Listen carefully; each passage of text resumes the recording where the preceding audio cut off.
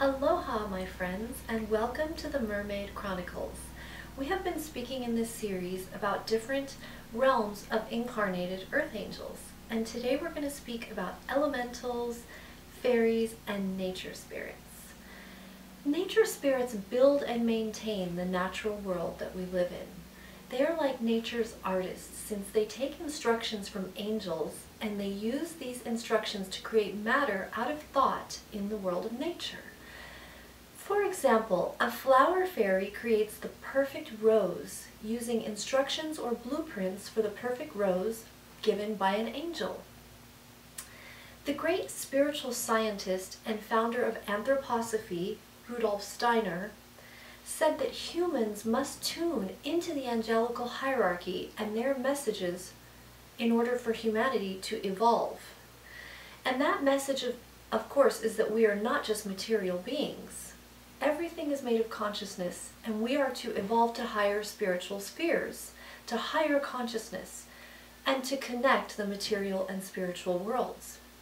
Steiner said that if humans do not take the path of conscious connection with the angelical realms, these realms will be forced into an unconscious relationship with mankind, which would be a very terrible evolutionary step and would make man go towards destruction.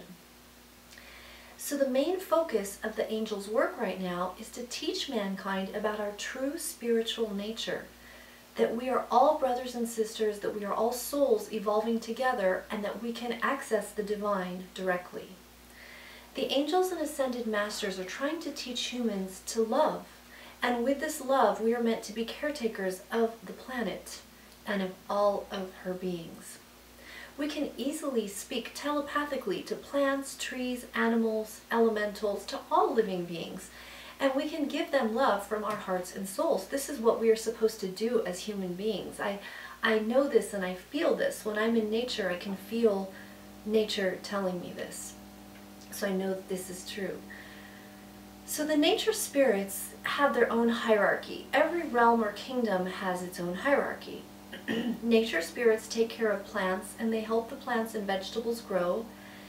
Elementals take care of animals and humans, because we humans are a sort of animal as well, we're mammals. And the devas rule over the elementals. Devas oversee, deva means shining one in Sanskrit, and devas oversee the plants, animals, forests, mountains, and oceans. They work with the angels and they give the blueprints to the elves and the other elementals to build the natural kingdom. Flower fairies help the flowers to grow. They have little pointy ears and pointy noses. And dryads and fauns are the tree spirits who live in the tree taking care of its divine and beautiful energy. They are very affectionate and calm. Trees have always been very sacred to the wise ones, like the Druids, who made their temples in forest groves.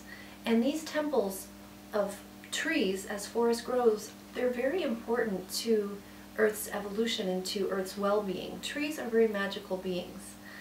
Gnomes work with the earth and the tree roots. They live at the root of trees, and brownies are spirits responsible for helping humans around their farms and whatnot. There are also so many other kinds of elementals that I haven't mentioned, who make beautiful multi-dimensional music, who make crafts, and who do endless things in nature. They're all around us all the time. The earth herself is also a living being, and she absorbs toxins from air, from water, from fire, from us, and she transmutes them with her love. So we can send our energies directly into Mother Earth daily, and we can have these energies alchemically transformed into love energy. Now, there is a really wonderful book called The Etheric Double, about the etheric body, by a theosophist named Arthur Powell. Now, theosophy is a really beautiful philosophy or teaching that seeks to know the wonder of the natural world and the divine. So in this book, he explains that the earth is transparent to etheric vision if our inner eye is open. And we can see into the earth, and we can also see through the bodies of humans and animals, which are all transparent to etheric sight. We can also see elemental beings with this sight. And there's a very special life force energy in every part of nature, oceans, mountains, forests, waterfalls, they all have their own special type of etheric and astral life energy. And if we spend time in these places, they pour out very intense vibrations that awaken our own etheric and astral and even causal or mental bodies, which is incredibly energizing, very recharging, and very healing for us humans. And what it does is it literally combs out the entanglements of the astral and etheric bodies, making us sensitive to these magnetic currents. In other words, spending time in nature with trees, with forests, literally hugging trees, letting our body touch the earth, sleeping under pine trees, really strengthens our spiritual faculties and our spiritual bodies, our inner bodies. And I'll do other videos in the future explaining the etheric, astral, and causal bodies.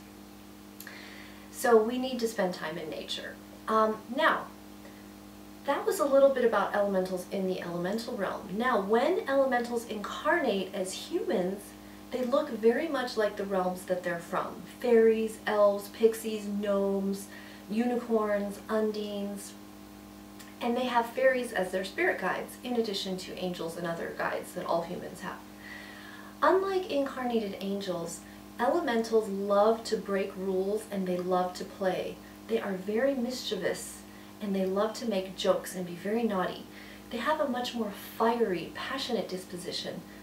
They're often very artistic, musical, or sometimes they're into comedy. They can be very flirtatious, promiscuous, and very naughty. They're very childlike and they hate rules, unlike incarnated angels. Whereas angels have feathered wings, elementals have dragonfly or butterfly wings. And they often are addicted to alcohol or other substances, sadly, which the angels, of course, are busy trying to heal and rescue. I mean, incarnated angels. So you'll see a relationship between angels and elementals where the angel is the codependent trying to heal the addict. That often happens. And in the nature kingdom, the elementals party a lot at night, singing, dancing, laughing, and they actually have parties to send love energy to heal Mother Earth. And sometimes they like to have humans interact as part of these parties to also engage in this loving, healing energy for Mother Earth. So when these elementals incarnate on Earth, they often become actors, musicians, artists, entertainers, and comedians. Now, whereas we were saying that angels tend to have more voluptuous bodies or tend to gain weight, elementals don't tend to have this problem, except for mermaids. They're one of the hybrid realms that also are voluptuous. And elementals are also often in relationship with the Wise One realm, which we spoke of in the last video. They've had a connection for many lifetimes and ages working together, so they're often together in relationships. And elementals are here on Earth to help with the environment, the oceans. They usually feel very passionately for animal rights.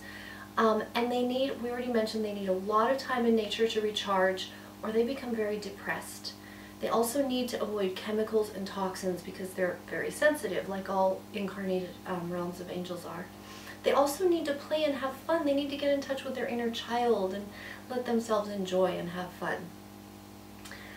They often prefer the company of animals and plants to the company of humans. So if you really prefer animals to humans, you may naturally be an elemental. And they can be very shy, private, loners, and introverts. Even though they like to party at times, they don't often trust a lot of people and they prefer to spend time alone or with animals or nature.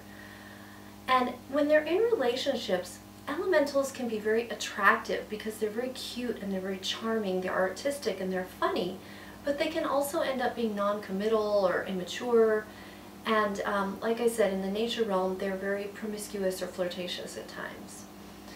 So they can naturally manifest whatever they want, and they really need to work on manifesting what they need here on Earth because they don't do well in the workaday world, and they're not really 9-to-5 kind of people. So they need to use their manifesting abilities to come out of the depression of living in that sort of 9-to-5 world. They do really well working outdoors in nature, working with animals, working as healers, teachers. Of course, I was already mentioning artists, entertainers of all kinds. That works well for them. And they need to be, like I said, in nature, hugging trees, working with plants, flowers, the ocean, and animals. They are most happy and fulfilled when they're protecting nature, giving back to nature. They have to be careful about their tempers because they can send out fireballs when they're angry, and it can show up in the form of a psychic attack on people, which needs to be removed, so they have to be careful with that. It's also really recommended for elementals to detox from addictive substances such as alcohol or any other kind of drugs, things like that, because in the end they're going to feel not really happy if their bodies are full of toxins. They're going to feel much happier if they're free of toxins, clean, and just clearer. They can get much higher spending time in nature, or meditating, serving other people, doing meditation, etc. Personally, I've found in working in my own life and working with my clients that addictions are best released by coming deep into contact with your repressed feelings and releasing traumas, because addictions are usually a way to numb painful feelings like deep hurt, grief, loneliness, sadness, rage, shame, etc. Rudolf Steiner said that one of the most important things in today's society is to make the feeling life of man conscious, to be conscious of our feelings, because our addictions are actually driven emotionally. They're driven by unmet emotional needs and traumas. In my lifetime, I found various tools to deal with my own emotional traumas, including the very powerful technology called sequential homeopathy, which uses energy medicine that goes deep into the mental, emotional, and physical bodies to remove all deep emotional traumas and wounds since birth. And it removes them sequentially from the present to the past. It's very powerful, and I still use it on myself today and on other people as well. I also found a really amazing etheric healing technique called holodynamics, which goes deep into the etheric body and transforms negative emotions to light by releasing and transforming old soul fragments. It's like shamanism, which is a form of soul retrieval. Same thing, different, just a little different. We go directly inside and connect to our inner child fragments, into our inner masculine, inner feminine, etc. And we transform them to light, you could say. There are other techniques as well, but these are just the ones that have worked really deeply on my own self, and I use them on myself and others in healing sessions. So I will do other videos on these technologies. I'm also going to try the best I can to teach them through videos, but otherwise feel free to write me if you have questions. And in the next video on Incarnated Angels, we are going to talk about the realm of mermaids. So see you next time. Aloha.